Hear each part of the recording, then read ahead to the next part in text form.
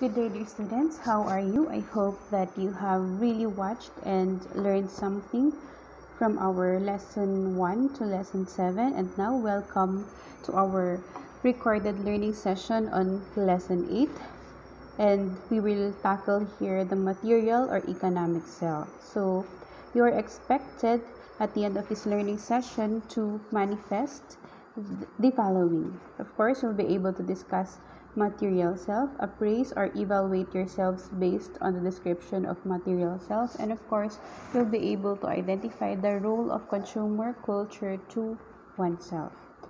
So, before that, your first task for this lesson is to download a video entitled Material Girl by Janice Parlock. You could retrieve that from YouTube. And afterwards, of course, you should decipher the relevance of that video to our lesson. So, what is material self all about? Okay, it says here that it consists of things that belong to a person or entities that person belongs to. An example of which is if you are traveling outside the country or in other islands like Visayas and Mindanao, you'll have a luggage and you should attach there a personal tag wherein your personal identification like your number and your address are indicated, so that whenever your luggage will be misplaced, then someone could return it easily because of that personal tag. And there are two categories of material self. First is the bodily self, which consists the parts of your body. And can we answer this? Is there a difference between saying my or mine? Okay, they are both possessive pronouns. Okay, so the second one is the extracorporeal self, which consists any material possession which extends our body. An example of which is if you have a favorite blanket, that's an extension of yourself, okay? Because it somehow identifies you from the other. And our big idea for this slide is it is our psychological ownership of these materials which constitute the material self. So it is not what we actually see, but how we actually feel and think about the possessions that we have that consists the gist of material self. Okay, so let us know William James, one who has contributed so much to the concept of material self. According to him, material self pertains to the object, places, or even people which have label mind. Okay. During the olden times, our ancestors would measure the land that they could give to their children according to what their eyesight could reach. Okay, so kunin mo na or sa'yo na ang land na iyan dahil yun yung nakikita natin. Wala pang measurement noon na 1 hectare, square meters, and the like. So that's an example of that proposition. Okay. Next is people had a material self, and a man's self is the sum total of all that he can call his. Okay, so William James says that I am me because I have a laptop. I am me because I have a home, like that. So yourself is composed of various material selves that you could, of course, you could relate to what you really have right now. Next is if they grew, their owners felt triumphant. If they faded, people felt a part of themselves was dying. An example of which is if you have a pet, you loved so much that pet, and of course you have an attachment to it, and if it will be lost or if it will die, then a part of you somehow dies, okay, because of the attachment that you have developed to that pet. Another example is that if you have bought a very expensive material possession out from your pocket and from the hard work that you have had, then it suddenly disappears or it could be stolen by someone, then you feel frustrated and disappointed because your hard work and your effort will be, of course, neglected. Ayan. And let's proceed to the composition of material self. You could see there various illustrations, and let's dissect them one by one. First is your body. It is the innermost part of the material self. Certain parts of the body seem more intimately ours than the rest. Okay? So if you could see that you resemble your mother or your father and a part of your face is just like them, okay, that's already the influence of our heredity through our genes. And do you know that your body is yours? Even if you have a husband or a wife, your body is not theirs, it is yours. So control it, take good care of it. And these are the questions that we should consider. What part of your body will you consider as your best asset? And what part of your body would you prefer to be hidden away? Okay. As a young teenager then, if I will answer these questions, I could say that my eyes are my best asset, okay? Because they really reflect my feelings. If I smile and I am happy, my eyes are also smiling. But if I am sad, they really reflect what I really feel, okay? And of course, my eyes are brown, and not all people have brown eyes, especially here in the Philippines. And what part of my body would I prefer to be hidden away? I'd like my cheeks to be hidden away if there will be chance to do that, okay? Because my cheeks have lots of pimples. But remember, it is an in-acceptance, true acceptance, that we could love ourselves. We are unique from the others. Okay, and we should not dwell on the weaknesses or the bad or ugly side that we have. We have lots of strengths anyway. So next, aside from your body, your family. Our immediate family is part of ourselves. When they die, a part of our very selves is gone. Okay? Our immediate family is still the extension of ourselves. Okay? We are identified through them. Remember when our ancestors, or even nowadays, they would identify a young child, or yes, they would identify a child through nakgawi, nakbuyukan, because the father has a surname or has a name Buyukan or Gawi. So that means that anak ni Buyukan, anak ni Gawi. Okay, so that connotes that we are really identified through our family. Next, if they do anything wrong, it is our shame. If they are insulted, our anger flashes forth as readily as if we stood in their place. An example of which is through my experience when my older sister really craved for rebonding of hair, then she went alone, okay, in a salon, in a certain place. Then the result was that her hair was ruined, and she called me. Then I went in that salon in a certain place. Then I was really very angry, okay, and I asked, why did you not take good care of my sister's hair? Okay, and what did I do? I went to a near police station, and then I ushered the police officer to that salon, and there they intervened. Okay, I was really angry because of course I cared how my sister felt that time. So that's an example. Next, aside from your body, your family, now your clothes. We so appreciate our clothes and identify ourselves with them. So it's a point to ponder on, what kind of clothes do you really prefer to wear? Okay, did you know that your clothes identify part of you?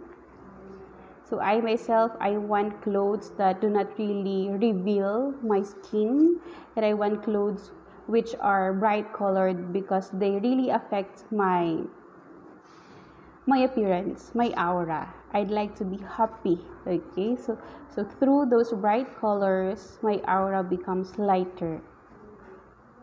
And here are the questions for us to ponder on. How long does it take one to choose the attire for the day? Sabi ng mga kalalakihan ni Mrs. ko kat kwa 30 minutes nga birbirok ti bado na kat sukat nga makontento. Okay, do you observe those? Okay, from the men.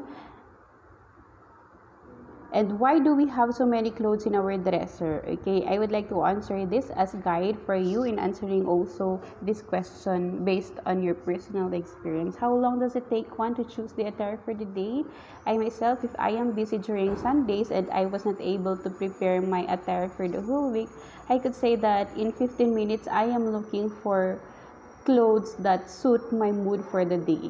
Okay, so why do we have so many clothes in our dresser? When I was just single, I did not yet have my husband, I really enjoyed shopping sa mga wagwagan, sa mga ukay-ukay, because my thinking was that I am working so hard, I am earning, this is my salary, therefore I should enjoy it. And one of the means that I enjoy my salary is through shopping in wagwagan, because there are lots of course, unique dresses there. But when I became a wife and I really now prioritize my need, isang Durabox na lang po ang aking mga damit. Okay? Yung mga needs, yung mga kailangan na lang ang nandun. Okay? So you also have your own opinion and answers to these questions. And aside from your body, your clothes, and your family, you also have your home. Its scenes are part of our life. Its aspects awaken the tenderest feelings of affection. Okay. In our own home, my favorite color ranges from the hue of pink to lavender or light violet, and I colored our wall temporarily with pink, okay, because I believe that color really is my identity, because it suits the happiness that I want, an ambience that I want in any home. And of course, I decorated it with, aside from pink, I decorated it with neutral colors, because I believe that gender sensitivity could still be affecting me. Ayan. Gusto kong yung mga papasok sa bahay ko ay makikita nila na ay hindi lang to towards pink or girlish, pero towards neutrality din, dahil nire-respect niya yung gusto din ng ibang tao. Kumbaga walang sinasaydan. Okay? So you also have your own thoughts regarding your home. Is your home still okay, and does it reflect who you really are? And of course, we do not easily forgive the stranger who, in visiting it, finds fault with its arrangements or treats it with contempt. Okay, so if we are visiting in other houses, it is but a decorum and a respect not to outrightly or blatantly say that dapat ganito ang ayos ng bahay niyo, dapat ganito. No, we are welcome there, therefore we should treat them with respect as well. They have their identity, we have ours, so we are all unique. And we choose the best for our home. Example, if we are building new house, we have consultants, interior designers. That is, if you have lots of money. Okay, but you could be your interior designer. Okay, you yourself could be a good designer with the help of Pinterest and others that could guide us through the internet. We arrange it in the best way we can. Do you arrange your house in the best way you can? And does it reflect your own identity or not? So try to ponder on that. Remember that our family, our homes, our clothes form a person's material self-instinctive preferences. So let's proceed. Aside from the family, our home, our clothes, we also have our luxuries. When we say luxury, this is a combination of need and want, but then the side of want is more exaggerated. For example, in Ifugao, we really need a vehicle for us to comfortably transport or transfer from one place to the other, especially in this time of pandemic. But then it becomes a luxury when we buy a very extravagant and very expensive vehicle to the point that we neglect our other needs. Okay? Biruin mo naman, pwede namang bumili pa ng second hand for now kasi we still have lots of needs, pero ang bibilhin natin ay worth 5 million and the like. That's already a luxury. And it says here, luxury can be used as a sign of distinction to demonstrate one's superior status and preserve a distance from the many. Okay, so that's the negative side if we are seen with luxurious life. So whatever that is that we have in our material self, it should not give distance or gap to the many. Remember, we have learned in the philosophical perspective that we are all equal regardless of socioeconomic status and regardless of race, ethnicity, and the like. And of course, your luxury goods are also about belonging, especially to the many millions in Asia for whom branded handbags and accessories are physical signs that one belongs to a global class of stylish consumers. You could also watch the movie Crazy Rich Asians. There you'll see how luxurious life of many Asians are and their effects to their lifestyle. Okay, that's a movie for you to learn from.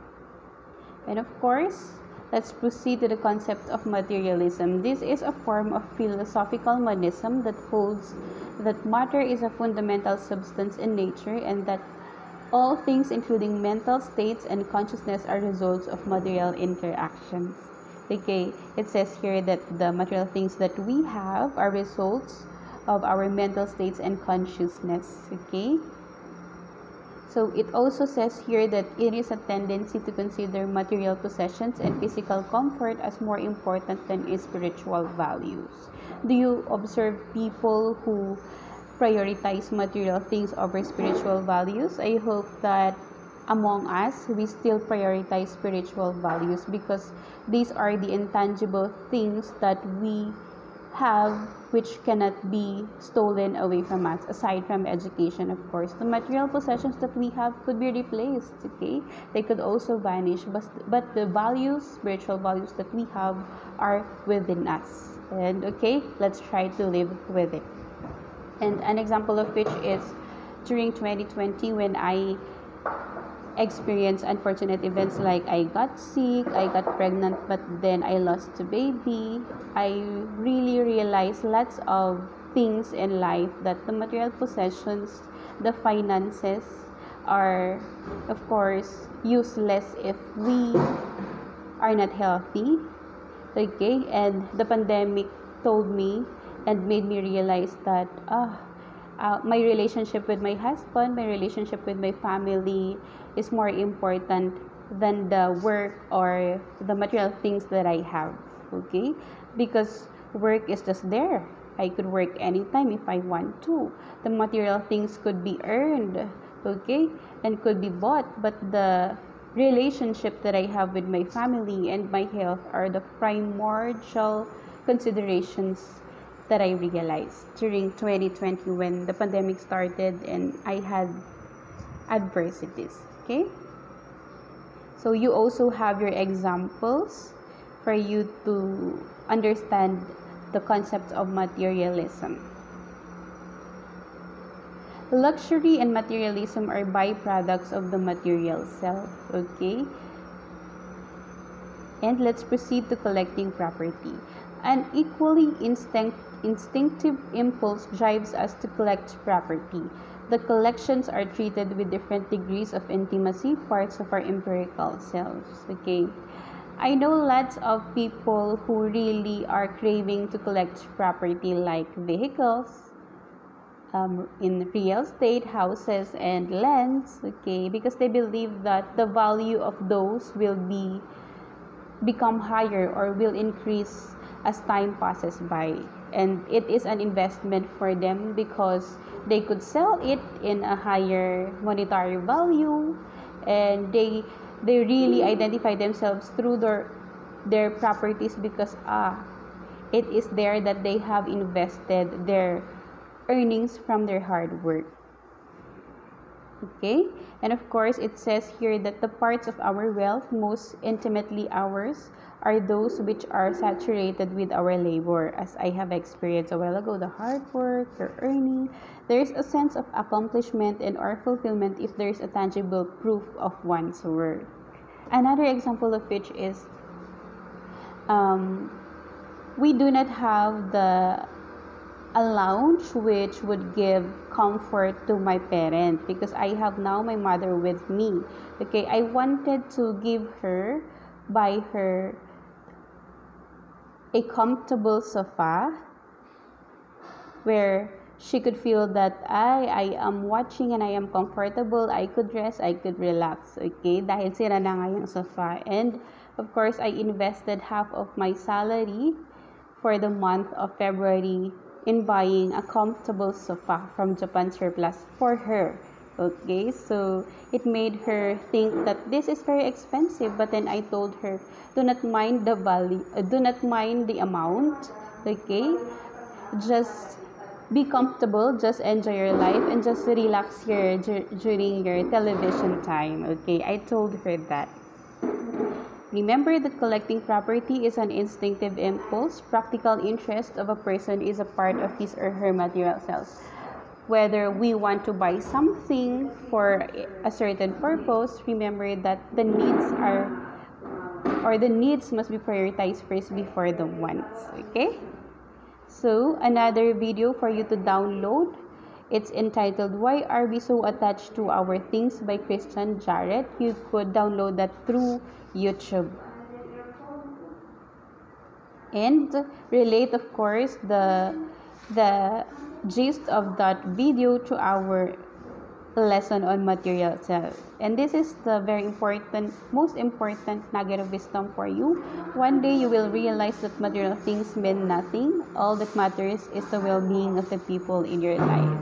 And I hope that you have heard my example during 2020 and pandemic where I experienced adversities. That is an actual example of this nugget of wisdom. So thank you so much.